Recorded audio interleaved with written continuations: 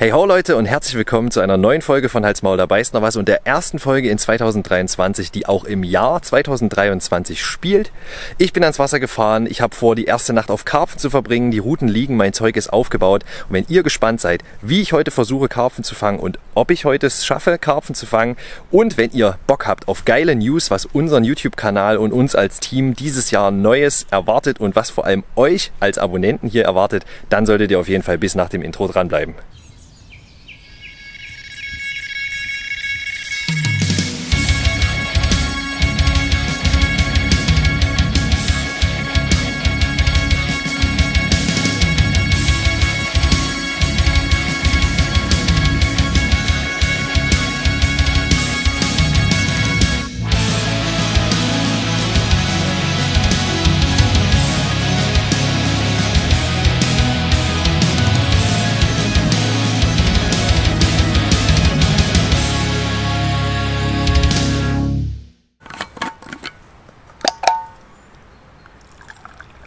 Erster Ansitz 2023. Ich möchte euch willkommen heißen. Karpfen angeln heute hier steht auf dem Plan und ich habe mir ein Gewässer ausgesucht, an dem ich bisher noch keine Nacht gesessen habe. Ich habe es hier einmal am Tag probiert, das war letztes Jahr im Frühjahr und das hat nicht so gut funktioniert. Jetzt aber habe ich mir vorgenommen, ich bereite mir das Ganze ein bisschen mehr vor. Ich bin die Woche über jetzt dreimal hierher gefahren im Abstand von 2 Tagen, habe mir hier ein Areal befüttert. Natürlich haben wir Frühjahr, es ist die erste Januarwoche, wir haben den 7. Januar jetzt und die Fische werden trotzdem nicht so viel fressen. Ne? Die Wassertemperatur, ich habe gerade mal gemessen, liegt bei 8 Grad. Wir hatten einen wirklich sehr milden Jahreswechsel, wird ja vielen von euch aufgefallen sein. Ja, also selbst am 31.12. War ich nochmal mit Sascha draußen und eigentlich waren wir fast im T-Shirt. Also es war wirklich super warm. Auch jetzt hier haben wir zweistellige Außentemperaturen. Heute Nacht wird es natürlich eher so auf 5, 6 Grad runtergehen. Aber das ist für den Januar wirklich Top-Wetter, würde ich jetzt mal sagen, Top-Temperaturen und deshalb wollte ich mir das jetzt nicht nehmen lassen, hier mal trotzdem eine kleine Winter-Frühjahrs-Session auf Karpfen zu machen und euch mal zu zeigen, was habe ich vor. Und da sind wir auch schon beim Thema, was habe ich hier vor? Ich möchte natürlich mit sehr attraktivem Futter fischen und deshalb habe ich hier meine Pop-Ups dabei, habe natürlich auch die gedippte Variante, jetzt an jeder Route eine Version davon, auf der einen Route einen kleinen 10er Pop-Up hier frisch aus der Dose mit einem kleinen Madenclip. Da habe ich jetzt schon die ganze Zeit Aktion dran, wahrscheinlich von den Weißfischen, die hier an diesem Stück von einem kleinen Graben, an dem ich mich hier befinde, wo es etwas tiefer ist. Also wir haben hier Tiefen bis zu 1,30, 1,10, 1,30 und das ist hier das Areal, an dem ich sitze, wo die tieferen Stellen sind, wo ich davon ausgehe, dass sich die Fische jetzt, solange hier die Sonne nicht mega drauf brezelt, eigentlich aufhalten, ne, im tieferen Wasser. Auch vor allem über die Nacht. Ne. Ich möchte bis morgen vielleicht Mittag rumbleiben. Völlig aus der Ruhe gebracht jetzt hier, ey. Die fressen die ganze Zeit an meinem Madenclip rum.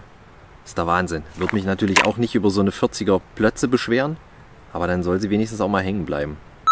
Ich möchte, wie gesagt, mit sehr attraktivem Futter hier fischen, weil ich einfach der Meinung bin, lange eingelegte Boilies jetzt bringen einfach eine hohe Lockwirkung und locken die Fische relativ schnell auf meinen Platz. Ein wichtiger Teil der Frühjahrs- und Winterangelei stellt bei mir auch Maden dar, weil einfach wirklich auf dem Futterplatz Aktion ist. Ne? Die bewegen sich auch bei sehr kalten Wassertemperaturen noch schön unter Wasser und deshalb habe ich mir jetzt hier auch ein Futter angerührt. Ich brauche nicht viel, ihr seht schon, hier in dem Eimer ist vielleicht 1/3 oder so voll. Da habe ich mir Boilies ein bisschen kleiner gemacht, habe die gedippt, habe die mit gecrushten Boilies noch ein bisschen angerührt und da kamen jetzt Maden rein. Das Ganze geht bei mir jetzt auf den Platz. Ich habe noch eine Paste dabei, die ich bei mir auch um meine Bleie knete unten. Ich kann sie gegebenenfalls auch um einen Boilie drum kneten, ne? Also um einen Pop-Up-Boilie. Ich fische jetzt hier Pop-Up-Boilies, weil ich einfach gemerkt habe, als ich zum Füttern hier war, hatte ich immer die Spinnrute noch mit dabei und es ist sehr viel Laub im Wasser. Ne? Also man könnte jetzt hier auch denken, ich sitze im Herbst. Ne? Man sieht es hier überall hinter mir, alles ist voll mit Laub und genauso sieht es im Gewässer natürlich auch aus. Der Grund ist voll mit Laub. Wenn ich jetzt einen Bodenköder fische, kann es natürlich auch sein, dass der Bodenköder einfach zwischen das ganze Laub fällt und die Fische finden es im Extremfall nicht. Deshalb angel ich jetzt hier mit Pop-Up-Ködern, die auch wirklich ein kleines Stück, so 5 cm oder so über Grund stehen Und ich denke mal, das sollte eigentlich eine gute Sache sein. Das werde ich nachher noch hier auf den Platz bringen. Genauso wie noch ein bisschen was von meiner Paste werde ich einzeln klein machen und reinschmeißen. Ist genau der Spot, den ich befüttert habe über die Zeit. Und es ist auch Aktion. Also Weißfisch ist da und ich denke mal, wo Weißfisch ist, wird auch irgendwann zwangsläufig mal ein Karpfen vorbeikommen. Hier hat vorhin direkt vor meiner Rutenspitze schon einer gegründelt. Krass, habe ich mich für die falsche Uferseite entschieden, aber was will man machen? Also ich habe auf jeden Fall Vertrauen in diesen Spot, ne? Das ist so ein überhängendes Gebüsch, überhängende Äste. Darunter ist es trotzdem sehr tief mit einem Meter. Also ich denke mal, dort wird eigentlich der Fisch drunter stehen, sowohl Weißfisch als auch Karpfen, als auch vielleicht Raubfische. Ich denke mal, da kann ich nichts verkehrt machen an diesem Spot und um diesen Spot habe ich alle meine beide Routen mit einem gewissen Abstand platziert, weil ich natürlich auch nicht möchte, dass die Fische sofort in das Gehölz reinmachen, habe ich auch meinen Freilauf relativ zugedreht und da werden wir jetzt heute mal gucken, ob das funktioniert. Wieso habe ich jetzt generell dieses Gewässer ausgewählt? Es reizt mich einfach. Es ist ein wirklich sehr, sehr schönes Gewässer. Relativ langer Graben, an dem man etliche Stellen hat zum Fischen. Nicht alle Stellen sind so tief wie das Areal, an dem ich jetzt hier sitze. Deshalb ist es auch, denke ich mal, dann fürs spätere Frühjahr und für den frühen Sommer auch noch ein sehr interessantes Gewässer, in denen die Karpfen noch viel flacher ziehen, weil hier gibt es auch Areale, in denen es wirklich nur 20, 30 Zentimeter tief ist. Jetzt ist wieder ein bisschen mehr Wasser drin. Im Sommer war das wirklich sehr krass. Und jetzt hier, denke ich mal, Meter Wassertiefe. Da wären die Fische in so einem Gewässer hier sein.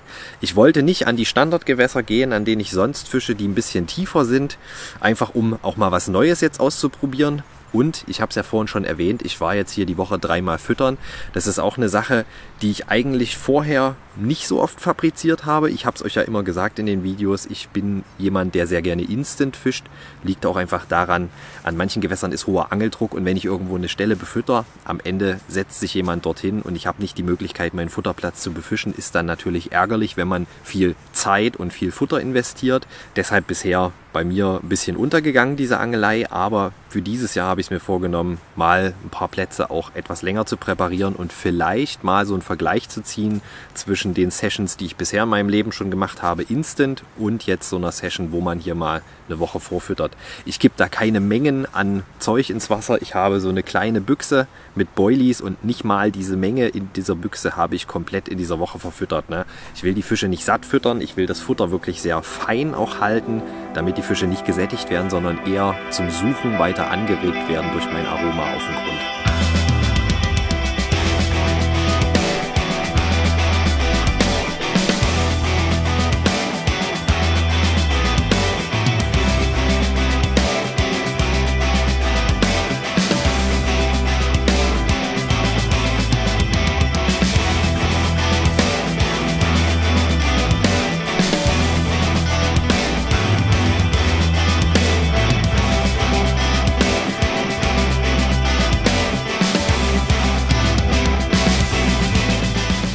Ich habe euch ja versprochen, ich will hier auch in diesem Video ein paar News hier ankündigen. Es ist ja immer so, wenn ein neues Jahr beginnt, macht man sich auch ein paar Gedanken darüber, wo soll die Reise denn hingehen. Und ich meine, wir sind ja jetzt schon eine ganze Weile auf YouTube, machen Videos für euch und man macht sich Gedanken, was kann man vielleicht noch besser machen, wo ist noch Verbesserungsbedarf, was kann man auch an neuen Thematiken und alles verbessern. Und da habe ich mir überlegt, ich möchte dieses Jahr auf jeden Fall anfangen, für euch Videos in 4K aufzunehmen. Ihr habt es ja vielleicht auch gemerkt, die Videos, die wir bisher immer auf YouTube veröffentlicht haben, seit wir neues Kameraequipment haben, sind in Full HD gefilmt. Jetzt bin ich der Meinung, man sollte mit der Zeit gehen und die meisten Verbraucher, also ihr... Oh yes! Oh. Da ist ein Fisch. Oh! Oh, scheiße. Der ist gut. Boah, jetzt ist mir mega dieser Fisch hier reingegrätscht. Voll gut. Hat sich gelohnt mit dem Vorfüttern. Aber ich zeige euch später, er ist erstmal noch im Kescher, er ist erstmal noch im Wasser. Er kann sich erstmal entspannen. Ich mag das nicht, Fische immer gleich auf die Matte zu packen. Worum waren wir stehen geblieben? Ja, ich möchte Videos für euch in 4K drehen. Die meisten Endgeräte, die man zu Hause hat, sind mittlerweile 4K-fähig, egal ob jetzt Bildschirme von Rechnern, ob Fernseher und so weiter. Deshalb denke ich, dass ich damit auch unsere Videos generell auf eine andere Qualitätsstufe heben kann und ich denke mal, das ist zu eurem Vorteil. Ich denke mal, die meisten Leute sollten sich darüber freuen. Dann gibt es noch eine Ankündigung, was uns jetzt selber als Team angeht. Und zwar ist ja in vielen Videos der Matze schon mit auch vor der Kamera zu sehen. Ab und an ist er auch mal hinter der Kamera und filmt mit. Und wir haben uns jetzt dazu entschlossen, dadurch, dass er ja ohnehin sehr viel mit uns angeln geht und sehr viel mit uns rumhängt, dass wir ihm einfach anbieten können, ihn ins Team Halt, Maul, beißt, noch was aufzunehmen. Und deshalb die nächste News ist, Matze wird ab jetzt das Team Halt, Maul, beißt, noch was mit unterstützen. Und dadurch, dass er sich ja auch selber schon Kameraequipment zugelegt hat, wird er, denke ich mal, auch eigenen Content vielleicht mit präsentieren können. Da werden wir mal uns reinarbeiten, aber auf jeden Fall verstärkt er ab jetzt das Halt, Maul, beißt, noch was Team. Deshalb vom gesamten Team im Namen des Teams, Matze, herzlich willkommen bei uns bei Halt, Maul, beißt, noch was. Ich denke mal, einige von euch werden uns schon auf Instagram folgen. Für diejenigen, die es noch nicht tun, hier nochmal unser Name eingeblendet. Also da gibt es auch immer sehr viel an News direkt und auch an anderem Content immer mal von Angeltagen, wenn wir am Wasser sind, Stories, die natürlich nicht in einem Video landen. Kann ich euch also nur empfehlen. Aber für die Leute unter euch, die Instagram schon haben, die werden es schon wissen. Ich bin seit neuestem Mitglied bei Carpocalypse im Team. Eine sehr coole Truppe, die unter anderem auch auf YouTube unterwegs ist. Den Link zum YouTube-Kanal von Carpocalypse werde ich euch mal unten reinhauen. Hab ja für den Zweitkanal, für den Raubfischkanal Catchocalypse schon ein paar Videos mit produziert. Habe Olli und sein Team letztes Jahr im Sommer kennengelernt bei einem netten Workshop, der dieses Jahr übrigens auch wieder stattfinden wird. Und sind wirklich sehr coole Leute, haben mich gefragt, ob ich Lust hätte, mit in ihrem Team zu arbeiten, mit Boilies zu entwickeln, Tackle zu testen und. Coole Trips auch miteinander zu unternehmen, also da freue ich mich am meisten drauf und von daher werde ich auch demnächst anfangen, neue Boilies mal zu fischen. Alter, come on. Jetzt gerade bin ich noch nicht mit den Baits aus dem Haus Carpocalypse unterwegs, weil ich einfach noch meinen Boilie-Vorrat, der sich im Keller noch anstaut, erstmal aufbrauchen muss. Aber ich freue mich auf jeden Fall auf die Zusammenarbeit, auch auf das Testen von neuen Ködern und ich glaube, das wird mega. Für euch wird sich in dem Zusammenhang jetzt nicht viel ändern. Ich denke mal, ich werde einiges an Tackle, was ich da auch über die Zusammenarbeit zum Beispiel mit dem Sponsor Angling Direct bekomme. Da hat mir der Olli zum Beispiel auch schon schöne neue Rollen zukommen lassen, die ich demnächst an meine Karpfenrouten basteln werde. Brauche allerdings erstmal noch eine neue Schnur dafür. Also es werden immer mal Tackle-Tests dafür zu sehen sein hier auf dem Kanal. Ansonsten wird sich von unserem Content von Halt, Maul, beißt, noch was für euch hier nichts ändern. Ich werde nur nebenbei noch Sachen auch für Carpocalypse machen. Ich denke mal, es wird auch einige Videos auf diesem Kanal hier in Zusammenarbeit mit den Jungs, gemeinsame Sessions und so weiter geben. Aber ich glaube, für euch kann das auch nur eine Bereicherung sein, denn es wird neuer, geiler Content kommen. Das waren die News, die ich euch mitteilen wollte. Sachen, über die ich mich wirklich sehr freue, weil es natürlich auch vorangeht, würde ich jetzt mal sagen. Ne? Also es ist einfach mega. Ne? Ich hoffe darauf, dass wir auch in diesem Jahr, in 2023, wieder coole Leute kennenlernen, so wie letztes Jahr. Und wir werden sehen, was sich daraus noch ergibt und wie sich dieser Kanal hier für euch noch entwickelt. Mich freut es immer wieder, wenn ihr in unsere Videos reinschaut und es gibt sehr viele Leute unter euch, die wirklich immer aktiv auch mit kommentieren und an so einem aktiven Community-Leben mit teilnehmen. Das ist mega und ja, wenn euch das gefällt, was wir machen und ihr noch nicht Abonnent sein solltet von unserem Kanal, lasst doch gerne mal ein Abo da. Lasst gerne den Videos, auch diesem Video hier mal einen Daumen da. Ihr könnt gespannt sein, was die Session hier noch so ans Licht bringt. Und ich werde jetzt erstmal den Kollegen hier aus dem Kescher versorgen und werde ihn für euch mal in die Kamera halten, bevor es hier zu dunkel wird dafür. Also seid gespannt, Leute, und bleibt dran. Ich glaube, es wird noch sehr spannend. So, es fängt gerade an dunkel zu werden. Ihr seht ihn hoffentlich noch einigermaßen ordentlich. Yeah, mein erster Karpfen 2023 und gleich kein schlechter hier für den kleinen Graben, an dem ich unterwegs bin. Herrlich, richtig geil, ich freue mich übelst. Schönes Tier auf den Poppy ohne Madenclip. Geil, ich bin happy. Was für ein geiles Tier. So kann das Karpfenjahr doch gerne losgehen.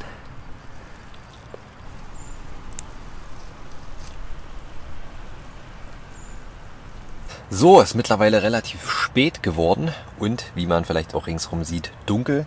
Ich mache mich jetzt gerade pritschenfertig. Ihr habt nicht viel verpasst, außer ein Fisch, der mir ausgestiegen ist, aber da habe ich auch keine Aufnahmen von. Ist die Route abgelaufen, diesmal die andere, also die mit Madenclip dran. Und ja, nach kurzer Zeit schon habe ich gemerkt, auf einmal so ein kleiner Schlag in der Schnur. Also wahrscheinlich ist der Fisch irgendwie mit seiner Flosse hinten rangekommen an die Schnur und dadurch ist der Haken ausgeschlitzt. Also leider verloren. Rute liegt wieder neu, nochmal ein bisschen was drauf gefüttert und jetzt warten wir mal ab, was die Nacht bringt. Ich denke mal, wenn das so gut jetzt schon lief bisher, dann kommt noch was. Also Daumen sind gedrückt, Freunde, und ich denke mal, wir sehen uns beim nächsten Fisch oder morgen früh. Also reingehauen. Und ich werde mich jetzt erstmal in meinen Schlafsack begeben. Test die zweite. Der neue Schlafsack hat ja beim letzten Mal schon echt gute Dienste geleistet. Ich bin gespannt. Also Langzeittest ist noch am Laufen.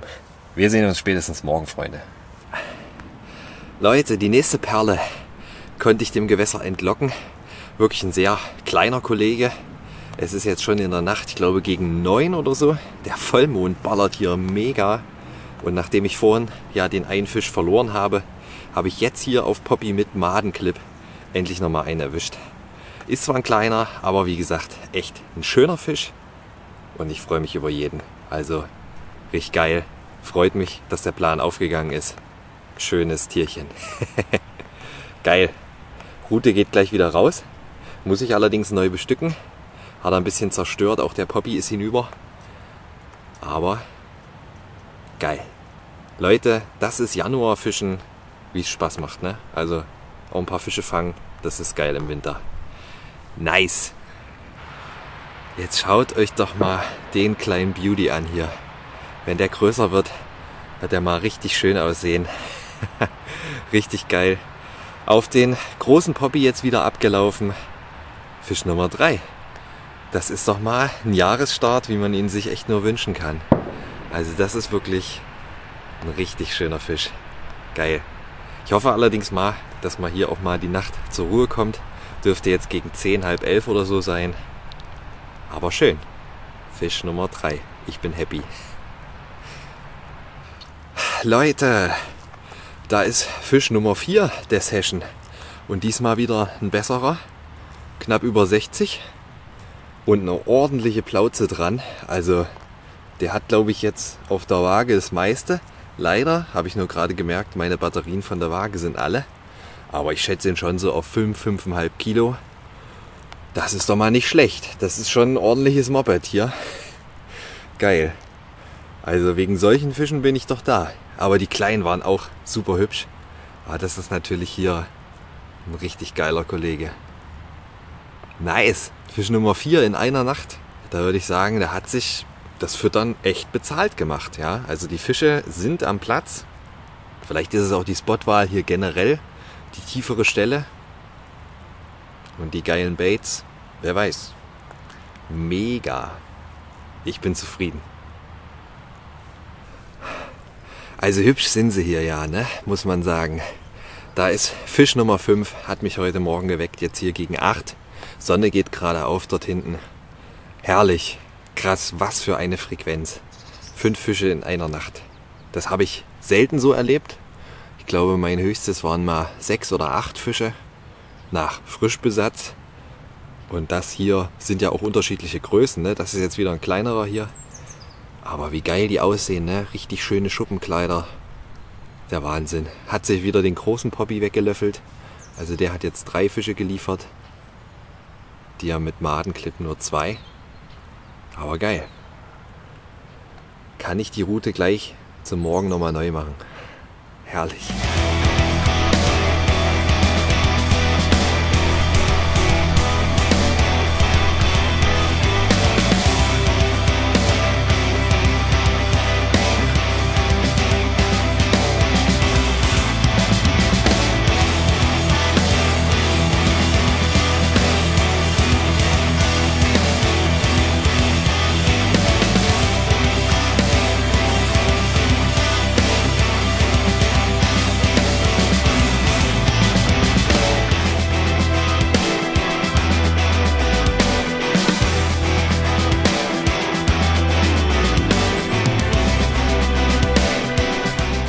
Einen wunderschönen guten Morgen, Freunde. Was war das für eine Nacht? Richtig unnormal. Insgesamt 5 Fische habe ich jetzt raus. Die Routen sind noch drin, wird sich aber gleich ändern. Ich mache mir gerade hier ein bisschen Frühstück, habe mir einen Kaffee gekocht. Jetzt kocht gerade mein Frühstückssüppchen hier. Und ich dachte mir, lasse ich mal die Nacht Revue passieren und ziehe mal ein Fazit, weil ich will die Routen demnächst rausnehmen und dann habe ich die Spinnrute noch dabei, werde hier mal noch ein paar Würfe auf Hecht machen, denn vor meinen Füßen hier raubt schon die ganze Zeit ein Hecht rum. Den will ich mir vielleicht mal noch holen, aber für euch soll das Video dann natürlich nach diesem Fazit hier zu Ende sein, es sei denn, es kommt noch ein Fisch auf die letzten Minuten. Ich kann nur sagen, was war das für ein Jahresstart? Also ich habe mir bei weitem nicht so viel Fisch erhofft. Natürlich habe ich entsprechend auch wenig die Augen zumachen können in der Nacht, aber das ist es wert. Bei 5 Fischen, da fragt man nicht nach. Selbst die kleinsten davon waren sowas von Beauties. Ihr habt es gesehen, Schuppenkleid, einfach einwandfrei. Das werden mal richtig, richtig schöne große Karpfen. Ich würde sagen, Futter über die Woche hat was gebracht. Ich würde sagen, die Karpfen waren auf diesen Spot konditioniert, haben dort gewusst, dass sie dort was zu fressen finden. Ich denke mal, diese Strategie mit dem Vorfüttern, wie gesagt, ich muss jetzt nicht irgendwie Monate vorfüttern, aber so eine Woche vorher, paar Mal, bisschen Futter rein. Selbst wenn es jetzt Sommer ist oder so, muss ich hier keine megasten Mengen füttern, aber ich glaube, das werde ich mir beibehalten. Und dann werde ich mal am Ende des Jahres einfach Revue passieren lassen, hat es viel geholfen. Ich muss natürlich auch immer abschätzen, wenn jetzt ein Gewässer zu weit weg ist, kann ich auch jetzt nicht jeden Tag nach der Arbeit einfach irgendwo mal füttern fahren. Ich werde jetzt erstmal noch so ein bisschen meine Boilie-Vorräte, die ich habe, im Keller aufbrauchen. Also nicht wundern, wie gesagt, ich habe auch schon mit den Carpocalypse Baits das allererste Mal gefischt. Aber im Großen und Ganzen muss ich erstmal noch gucken. Ich habe einige Kilos im Keller von anderen Boilies. Ich werde es so ein bisschen mal so machen, damit ihr auch schon mal einen Eindruck bekommt, dass das geile Murmeln sind. Aber ja, ich kann natürlich auch sagen, nur die Murmeln, die ich jetzt gefischt habe, sind natürlich auch geil, ne? Ich hoffe, euch hat das Video gefallen. Ich hoffe, ihr habt gesehen, meine Montagen, die ich gefischt habe, was ich für Köder gefischt habe, das sind einfach die Renner im Frühjahr. Ja? Also Pop-Up-Boilies. Gerade wenn man jetzt hier Laub oder viel Schlamm auf dem Grund hat, dann einfach ein kleines bisschen höher. Sonst bin ich ja auch derjenige, der Pop-Ups wirklich sehr, sehr knapp über Grund fischt. Ne? Dann habe ich meine Bleimurmel eigentlich so einen Zentimeter unterm Haken. Jetzt waren es eher so 5-6 Zentimeter, die der Poppy über Grund stand. Und das ist ideal, ja. Bisschen Futter ringsrum. Wenn das Wasser wieder ein bisschen wärmer wird, kann man auch gerne nochmal einen PVA-Sack mit dranhängen. Habe ich jetzt hier nicht machen wollen, weil ich nicht wusste, ist das Wasser warm genug, damit sich das PVA vernünftig auflöst. Ich will dann nicht irgendwie einen Köder drin liegen haben, der unscharf ist. Das wäre nicht so geil. Ich habe aber auch gemerkt, die Madenclips hier in dem Gewässer ist scheinbar sehr viel Weißfisch da. Mein Madenclip war jetzt, als ich heute Morgen die Route nochmal neu gemacht habe, komplett leer gefressen. Also da zuppeln scheinbar die Weißfische dran rum. Kann man nicht ändern, aber ist immer noch mal so ein Schmankerl, wenn die Maden sich da noch schön auf dem Poppy bewegen, was auch die Karpfen zum Biss verleiten kann. Gerade bei so Kurzsessions ist das wirklich noch mal ein nices Add-on. Kann ich euch nur empfehlen.